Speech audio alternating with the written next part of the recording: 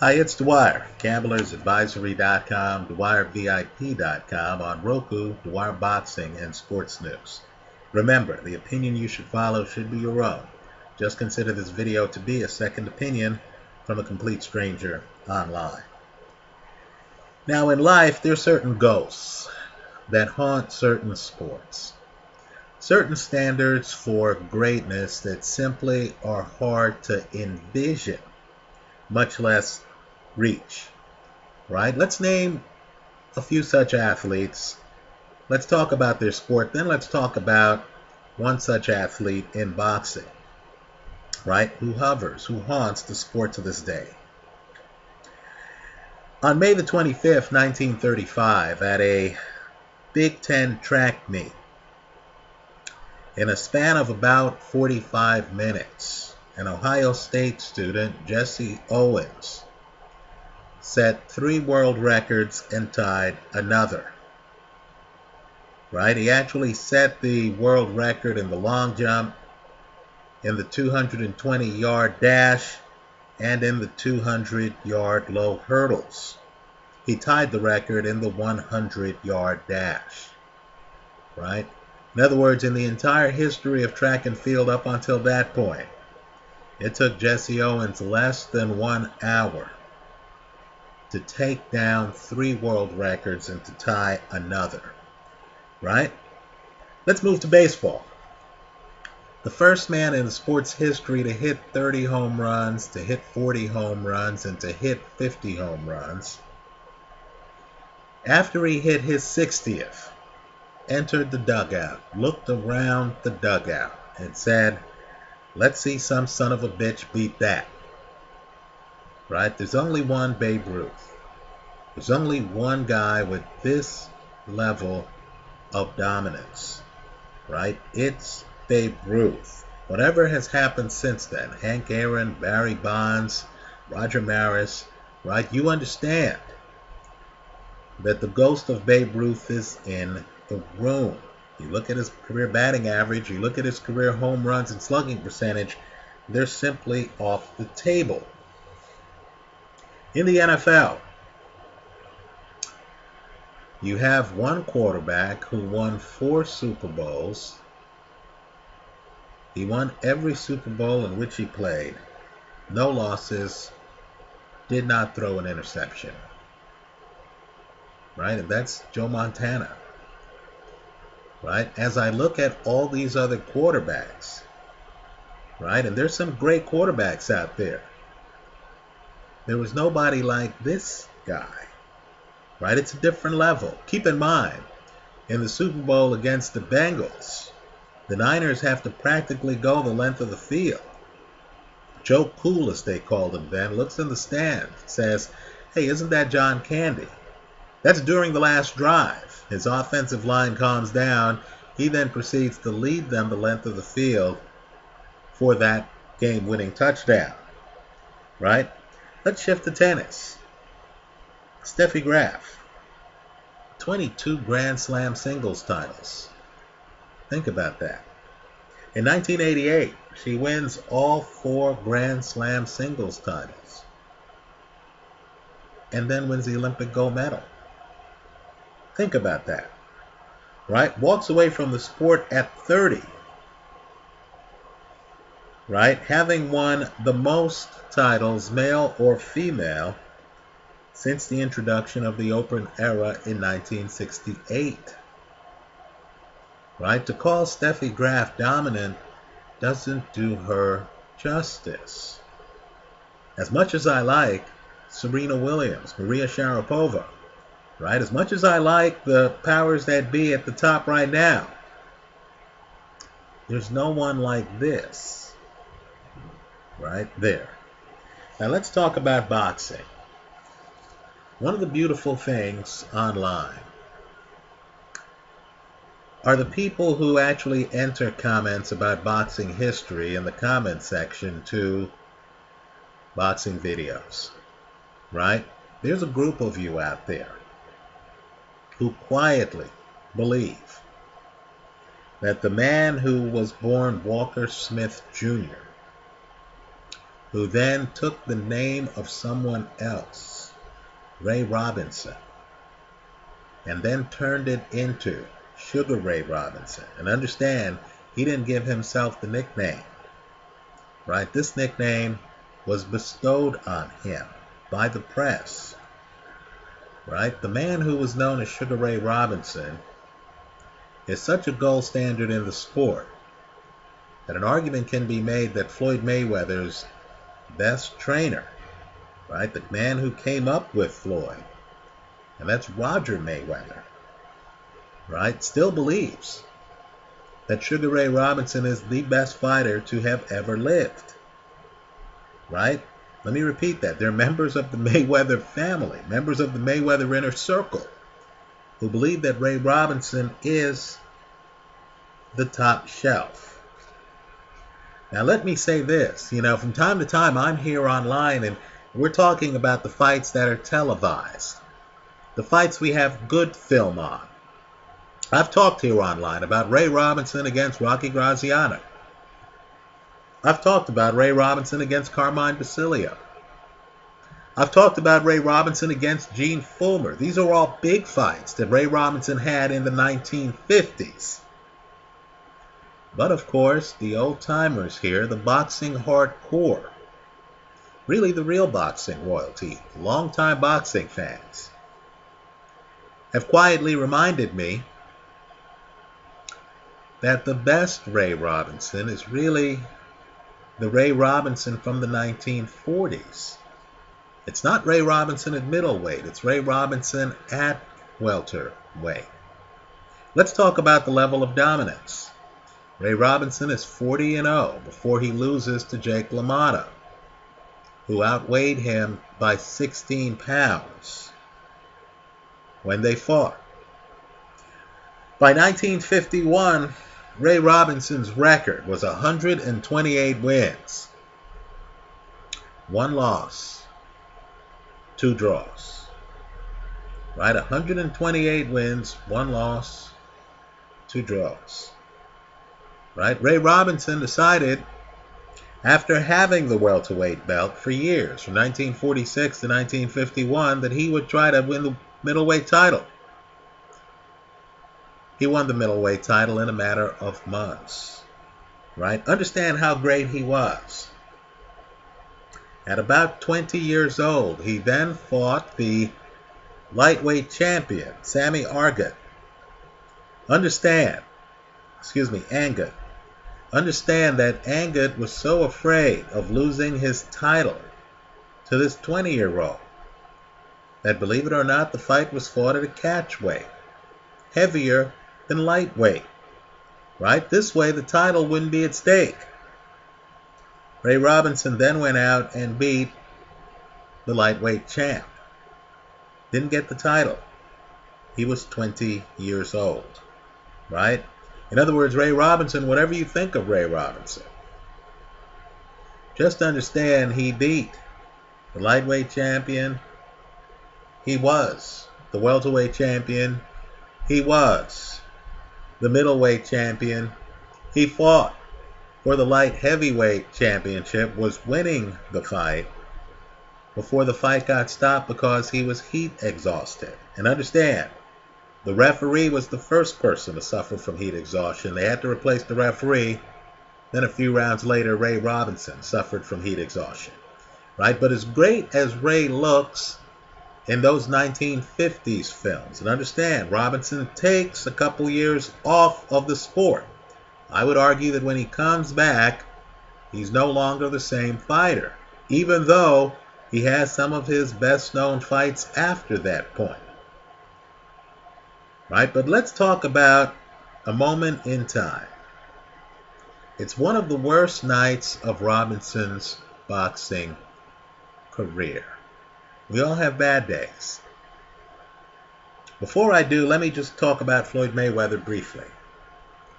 Right? Understand I'm cherry picking here. I'm picking one of the worst nights of Ray Robinson's career. Let's talk briefly about one of the worst nights of Floyd Mayweather's career. The first Jose Luis Castillo fight, I'm telling you, there are a lot of you who believe Floyd lost that fight. Let's talk about some data points. The CompuBox numbers.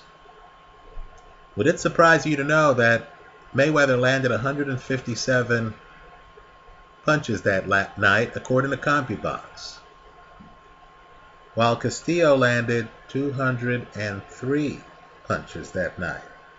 In other words, Castillo, according to CompuBox, landed 46 more punches than Floyd Mayweather that night. Mayweather, the CompuBox king, landed at a 35% connect ratio. Castillo landed at a 40% connect ratio. The big difference in the fight was the punching power. The power punches landed. The big punches landed.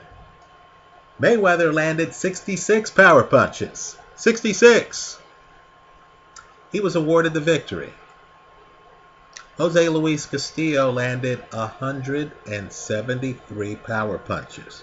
Let me repeat that. 173 power punches. You know HBO's Harold Letterman. Harold Letterman had Castillo winning the fight 115-111. He had Castillo winning that fight by 4 rounds. Right? The Associated Press had Mayweather winning the fight by 4 rounds. I encourage you with your own 2 eyes to revisit that fight. Understand, even great fighters, Rocky Marciano and Roland LaStarza, their first fight. Floyd Mayweather, Jose Luis Castillo, his first fight, have rocky moments. I can tell you, in front of 35,000 people at Wembley Stadium on June the 18th, 1963, at the end of the 4th round, Henry Cooper decked Muhammad Ali, and Ali was glassy-eyed. His glove may or may not have been torn. I believe, according to some reports, his gloves is torn a little bit. His cornerman, Angelo Dundee, sensing the moment, by his own admission, apparently opened up the split glove a little bit more. By the time they got new gloves on Ali, just understand that Ali was able to get back his balance. He ended the fight the very next round. I'm telling you, if you look at a film of that fight, Ali didn't slip. Ali got decked. Ali was close in that fight to being stopped. Now let's return to Sugar Ray Robinson. What I want to do is take you back, visually, to May the 16th, 1947. We're picking a day, a night really, in Ray Robinson's prime, while he is the welterweight champion of the world. Right? Now, let me say this. I did not know until about 24 hours ago that the tape of his fight against Georgie Abrams was actually here online. For those of you interested in boxing history, I encourage you to go to my favorites folder here on YouTube and to look at the slightly more than 5 minutes of fight tape that they have. Understand how controversial this fight was, right? The Associated Press had Ray Robinson's opponent, Georgie Abrams, winning the fight 6 rounds to 3 rounds for Robinson, with 1 round being a draw. Understand the UP on their scorecard had Abrams winning the fight 6 rounds to 4 over Robinson. Understand all 3 judges in this split decision fight had Abrams winning at least 4 rounds. That's 4 out of 10, right? 2 judges gave it to Robinson 6-4. One judge gave it to Abrams 6-4. Here's what you need to know. According to reports, when the decision was announced and Robinson was awarded the win, the crowd of greater than 15,000 people booed. Understand, this fight was held at Madison Square Garden. Understand, back then, Madison Square Garden had savvy boxing fans attending fights at the Mecca of boxing. Right? This win by then welterweight champion Sugar Ray Robinson was booed by the crowd and disagreed with by AP and UP. Right? Now let me say this. The tape of the fight is remarkable. Obviously the tape is dodgy. Don't expect color pictures. Right? Don't expect high resolution. Right? Don't expect continuity. It's a little bit choppy. The guys are in the middle of the ring. Suddenly they're over at the side of the ring. But a few things stand out here. As you see Abrams fight, and Abrams wasn't that tall. He's maybe about 5'8". You're going to notice that Abrams is a master clincher. You're going to notice that he has a lot in common with Bernard Hopkins. Right? You're going to notice that when they get in close, especially early in the tape, Abrams continually throws Ray Robinson off his game by stepping forward and clinching him. You're going to notice that Ray Robinson has blinding hand speed, and Robinson at times tries to open up on Abrams' body. But you're also going to notice that there's a part of Abrams' game where he can walk away and be out of the pocket. The point is simply the clinching bothers Robinson. This is prime Robinson. Robinson lets his hands go at times on the inside. Two-handed attack, right? Abrams' strategy seems to be to smother Sugar Ray Robinson. Now, if we were to analyze Robinson fights, and keep in mind there's not a lot of footage from Robinson during his heyday in the 1940s. Right? But if we were to analyze Robinson's fights, I would argue that it's the guys who can get inside and smother him. Jake LaMotta, Randy Turpin, Gene Fullmer, right? It's those guys who give Ray Robinson the biggest problem. If you're analyzing a Robinson-Floyd Mayweather fight, the question really is, can Mayweather on his front foot come inside and smother Ray Robinson? It's a great question, folks.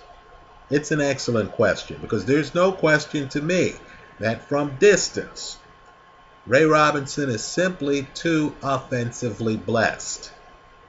Right? So really, you have to try to slow down Ray Robinson. Understand too, Ray Robinson was a puncher.